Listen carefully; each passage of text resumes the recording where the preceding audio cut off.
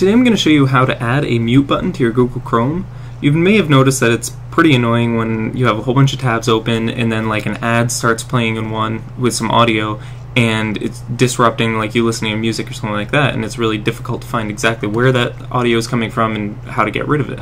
Well, Google has a pretty cool feature in Chrome already where if you have sound coming from one tab, then it pops up with this little sound icon. But what would have been nice is if they added a feature where you could just click that to mute that tab specifically.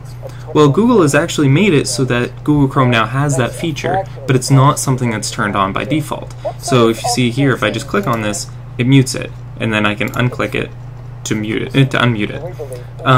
And it's in Chrome, but you have to specifically go and turn it on. But it's very simple to turn on. So what you do is you go up to your URL bar and you type in Chrome, and then a colon, 2 forward slashes, and type in flags. Now these are all experimental features. They will be included eventually, but for now Google is just kind of testing them out. So there's a whole bunch of stuff here, but the one that you're looking for is a tabbed muting. So if you just do ctrl+f and search for mute, you'll find it right here. It's just called Enable Tab Muting UI Control. I already have it enabled, but to enable it, all you have to do is click right here where it would say Enable, and then it'll ask you to restart your browser.